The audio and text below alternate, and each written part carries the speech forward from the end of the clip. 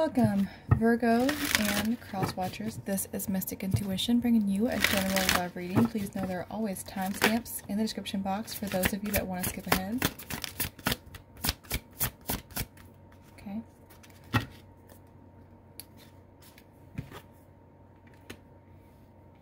Okay.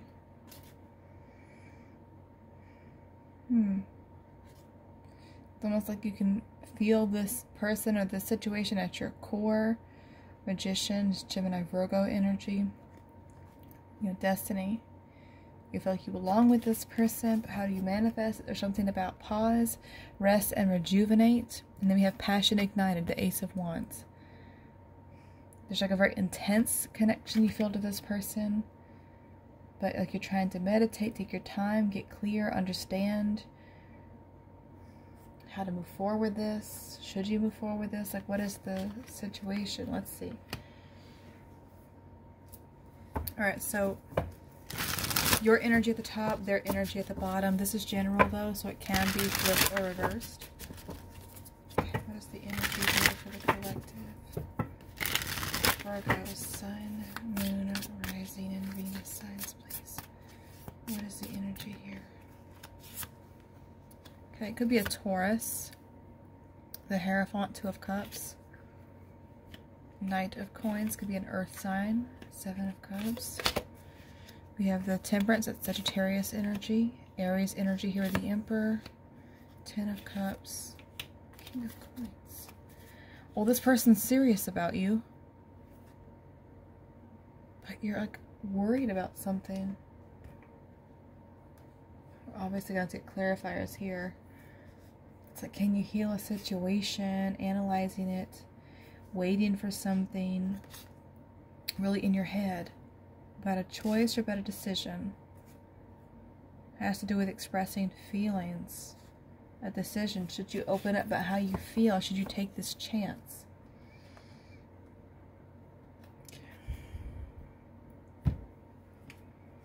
Okay, let's see.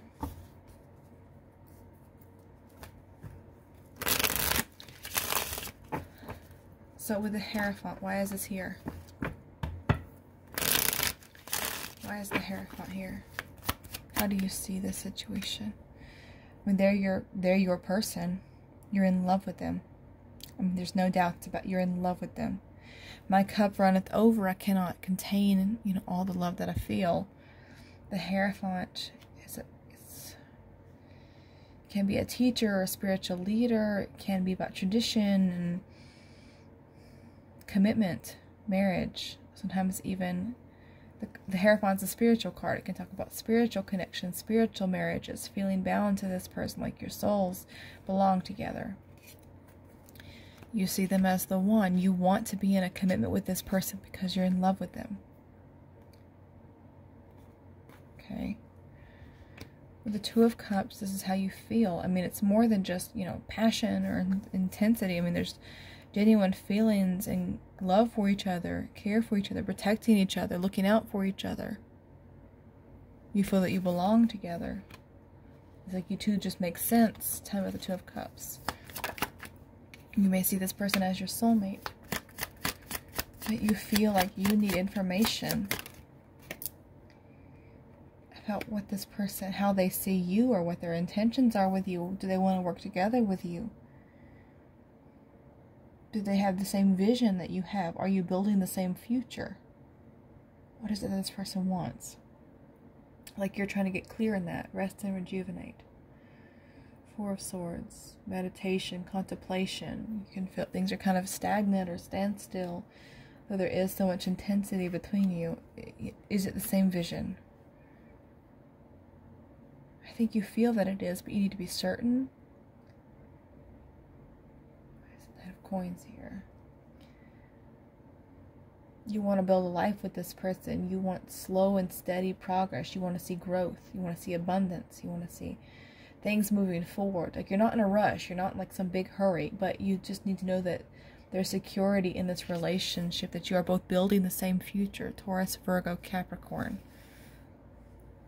That this person's going to be reliable, trustworthy. They're going to keep their promises to you. What is your Yeah, because you want commitment. There could be a bit of an age difference. So you could be a little bit older or vice versa. Not always easy. It's like you're feeling overwhelmed with doubts or fears. Maybe because in the past, whether it's with this person or someone from your past, you experienced a lot of promises that were not kept to you. You want commitment. You know what you want. You see yourself building a future with this person, building a life with them, settle down.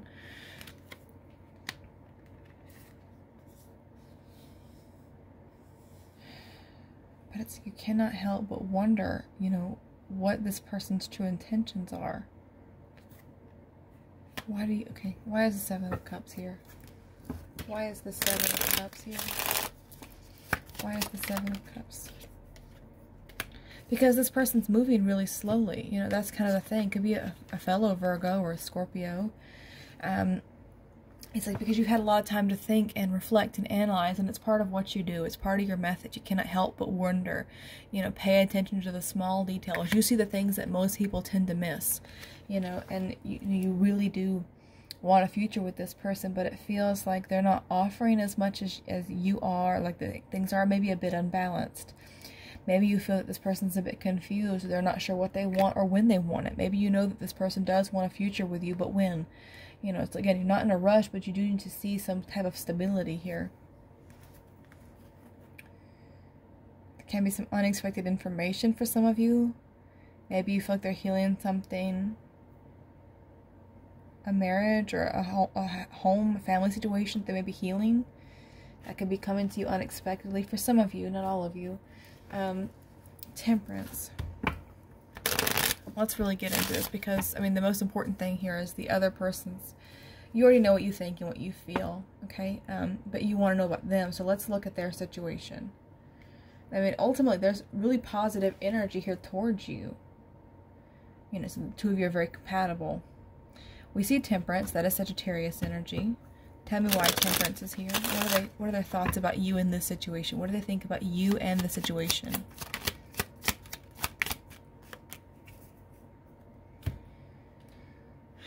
For some of you, this definitely could be third party.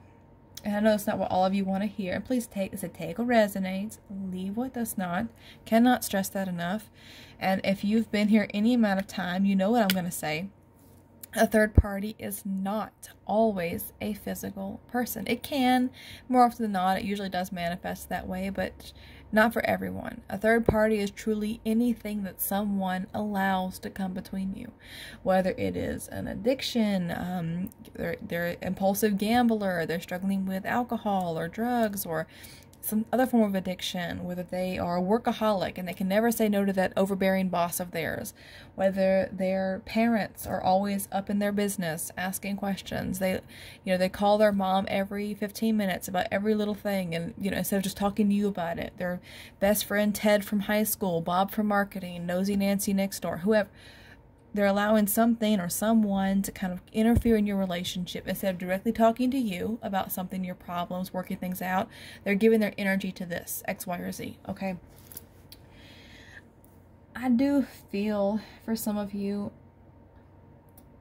that this person, they don't want to let you go and they do see a future with you, but it does feel like there's some kind of unresolved heartache or pain.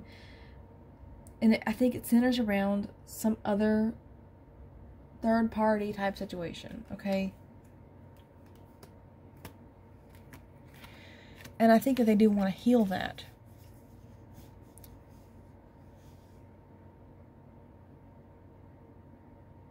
Okay.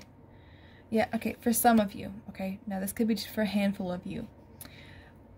If there was a past love interest or toxic person in their life, I feel like for some of you, you are afraid that they're holding on. That's what's holding them back from you. I think for some of you, it can be that your person does want to heal a past relationship.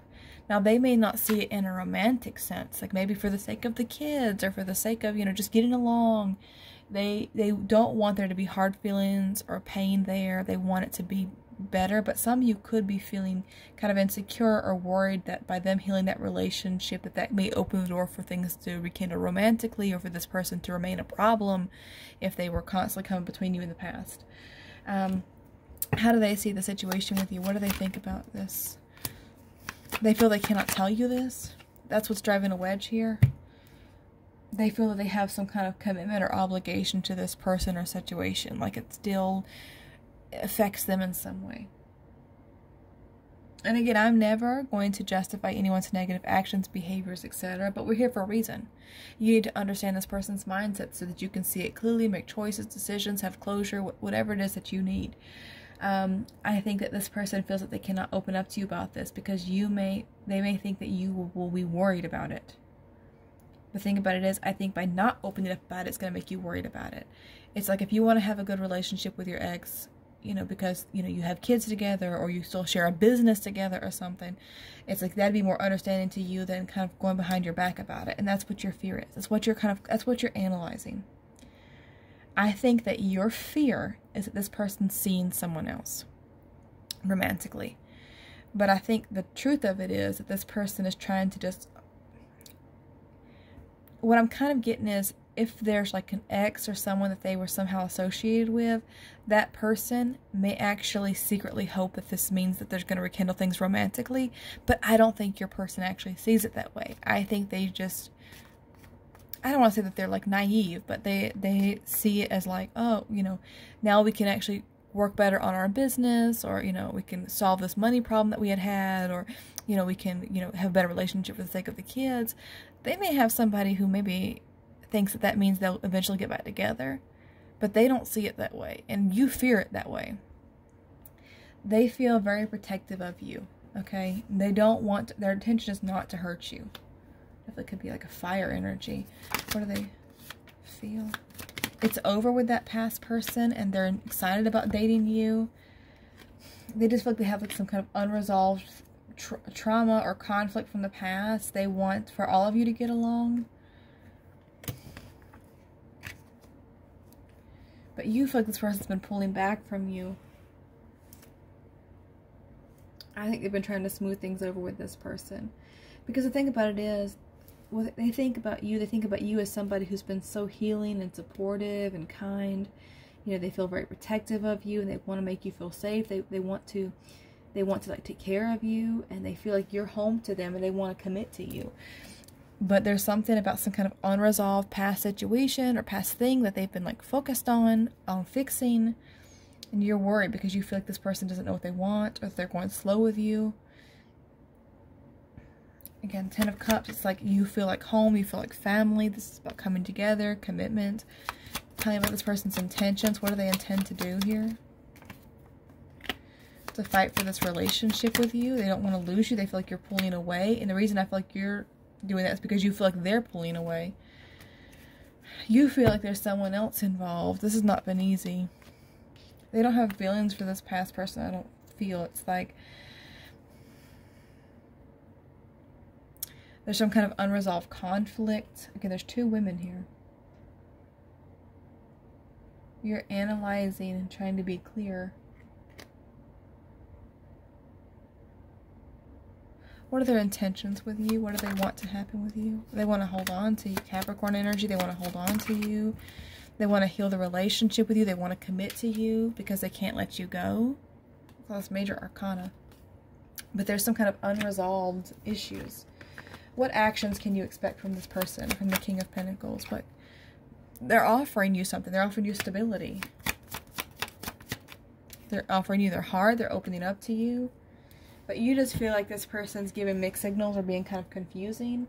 And I honestly, like I said, I feel like you're worried about it. It's because this person is keeping something from you. But I don't think it's what you think it is. Like in their mind, they're just trying to kind of be nice to their ex. Or they're trying to like, be friends or something. Again, I don't think that they're like talking, flirting behind your back. I think it's like, I can come over and help you fix that sink that's been leaking, or how are the kids doing? Can I come to their game? It feels like that, and like you just feel like they're pulling away, but they're trying to kind of. But I'll be honest, I do think that for those of you where there's like an ex or like a child's mother or child's father, that person does think that this might mean that this is a foot in the door so that they can fix a relationship, which obviously isn't good for the 2 of you. But I do feel like this person wants to commit to you and they want to make things better with you. But they do need to be more open and trust that you can handle them telling you this, that you're going to be supportive, that you trust each other. Because the thing about it is, not telling you about all of it is like what's going to drive a wedge between you. Tell me about the situation. Yeah. You and this person don't share the same vision, and it has to do with a marriage. This person may have been married to this person, and they don't share the same vision. It's not the same. Yeah. Warning, don't dismiss the red flags here. Okay, so whatever their problems were with this past person, they may try to have more of a peaceful relationship or harmonious relationship, but they need to be careful, because this person thinks that by them trying to heal it and be polite to them, that they actually want to rekindle the relationship, which I don't feel is true. Regret. Someone feels remorse for the way they treated you. They may have regrets for, you know, how they treated that person in the past, and for also feeling like they're not giving you the time and attention that you need. One person is giving too much in the relationship. And I do feel like they're beginning to see that. They're beginning to kind of see that they have not been balancing things out between you and them and their past. They will apologize and try to rekindle things with you. This relationship is moving toward a sacred union. You can expect to hear the apology you want to hear. Second chance. This relationship does deserve a second chance. I mean, ultimately, it is up to you. They may have to tell this person that they're not available, that they don't want to rekindle things with them, but that person does think they're going to fix the marriage. I don't think that's the case, though. But they're going to apologize to you and try to make things right. They're going to try to offer you stability and commitment and begin to open up to you, which I think is the most beneficial thing here in this situation. So that's what I have for you. Thank you guys so much for watching. Thank you for liking, sharing, subscribing. Thank you for those of you that do generously send donations. It is greatly appreciated. As always, I wish you strength and I wish you many blessings. Bye-bye.